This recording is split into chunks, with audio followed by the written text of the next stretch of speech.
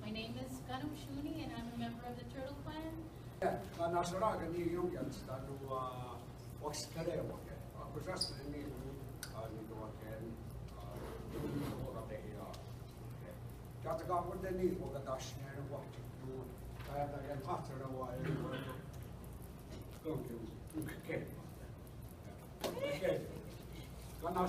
My name, Mayor Clan from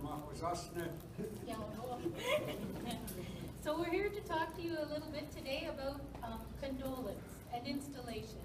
That as Mohawks, we're elder brothers within the Grey Law. And when elder brothers are condoled, when they're raised up as chiefs, that's what condolence means, part of it. The condolence of the elder brothers is done by the younger brothers. That would be the Oneidas. So whenever the Mohawks need help, it's the Oneidas that come to help us. And we don't have any records or evidence of there being Oneidas present 100 years ago when this installation took place. And the paperwork that we have found that was in someone's records from 100 years ago called this the installation of chiefs. So that's why this today is called the installation of the chiefs from 1916. Condolence happens normally when a chief has passed away. Because as you may know, condolence is about grieving. It's about condoling and about grieving the passing of someone who's gone on.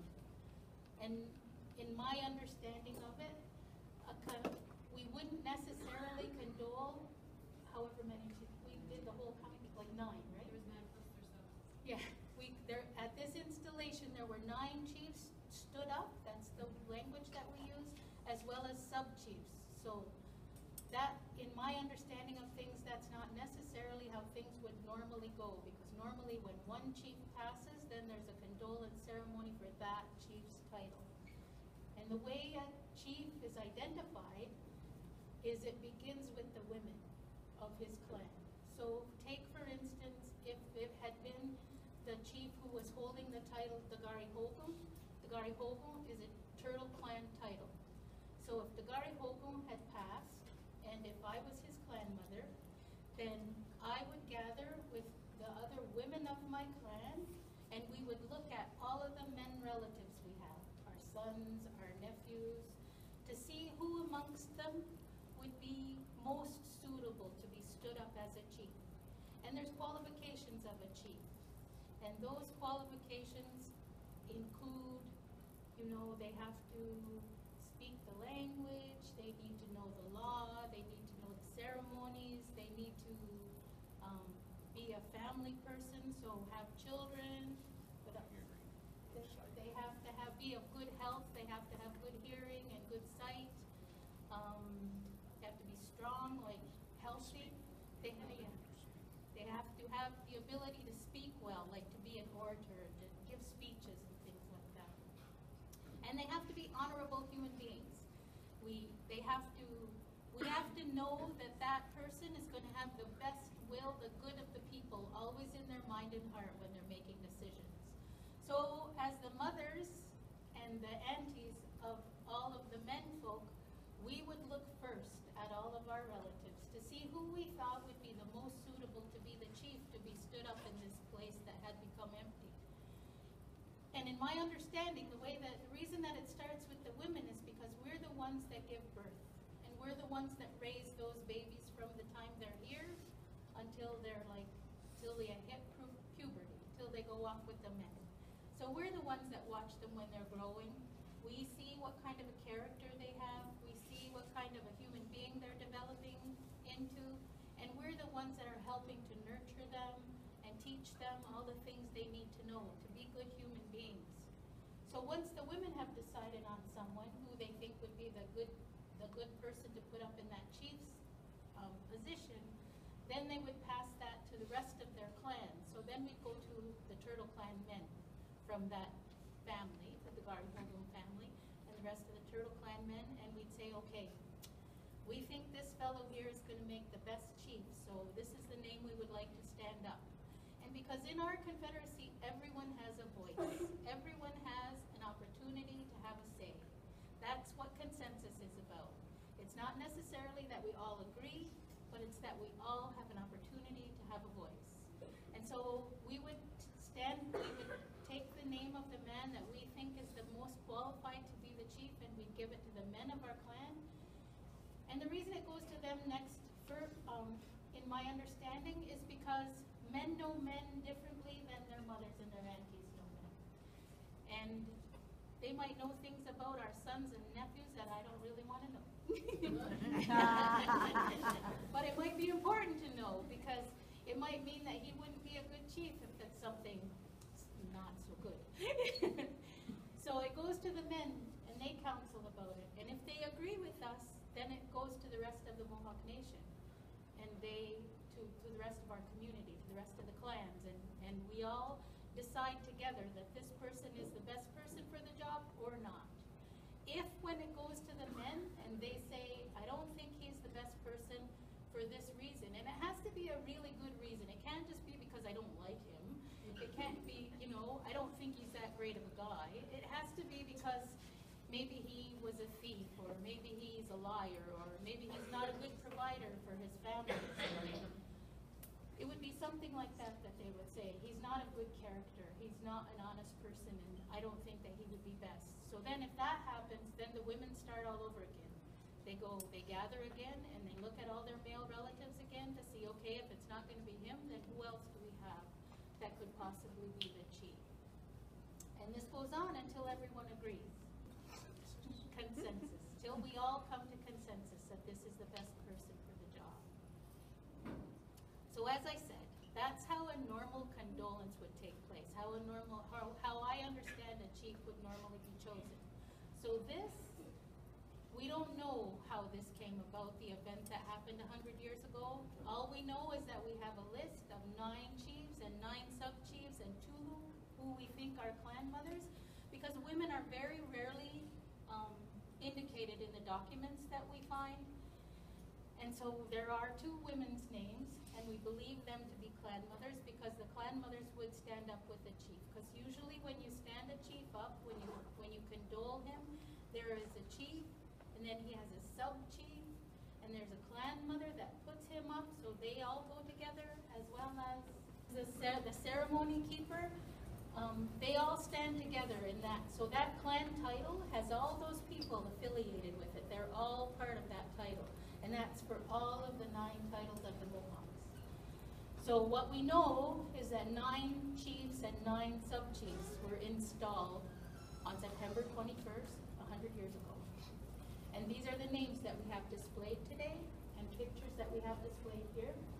And as I said, these names were installed in the traditional council, not an elected band council. So it would have been I believe, if all things are right in the world, that it would have been a similar process to what I described about how condolence takes place, and that it starts with the women. So women are very important in our culture, in our way of life, because we give life. And we all follow our mother's line. Your clan comes from your mother. You're born into your clan. I'm Turtle Clan because my mother was Turtle Clan, and her mother was Turtle Clan, and my sisters are Turtle Clan, and my children are Turtle Clan. But I have sons. So my sons are Turtle Clan, which under the law means that they can't marry another Turtle Clan person, because that's like marrying your sister. So theoretically, they should marry someone that's not a turtle, like a bear or a wolf. And then my grandchildren will have the clan of their mother, because they don't necessarily take the clan of their father, they take the clan of their mother.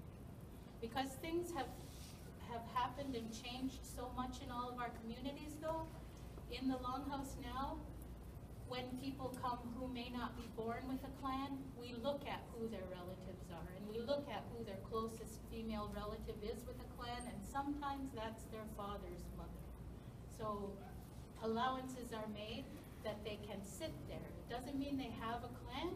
It means they sit under the protection of that clan, and it means that they have a place to sit, and they have a place to be engaged, and they have a place to belong if they choose to come to the Longhouse.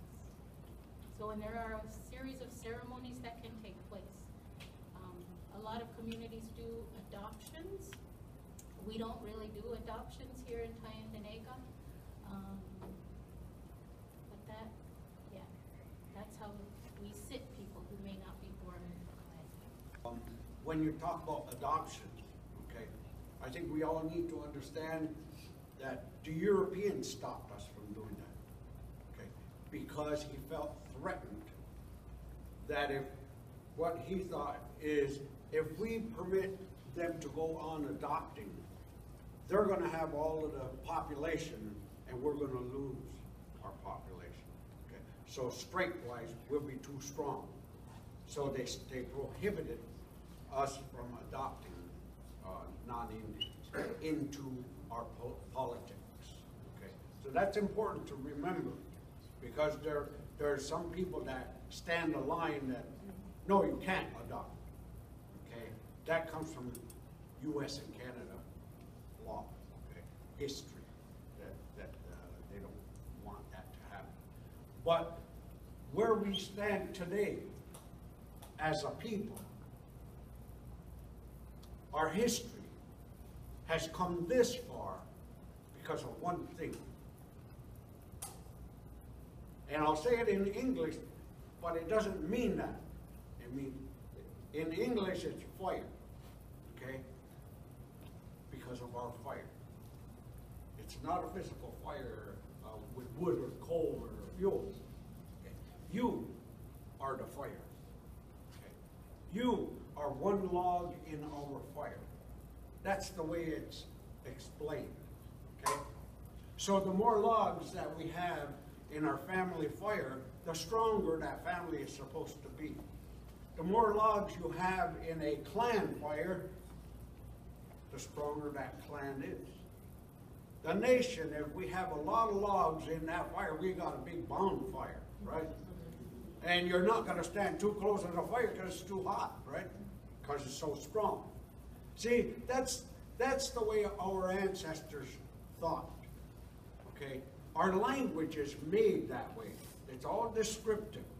But when we use English in explaining what she just explained, it loses a lot of strength, okay?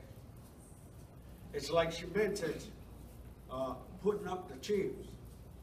Ruyane and Yabuyane, okay, doesn't mean chiefs. See, and it's important to understand that, because the white man understands that word in a different definition than we do. And he's going to use his.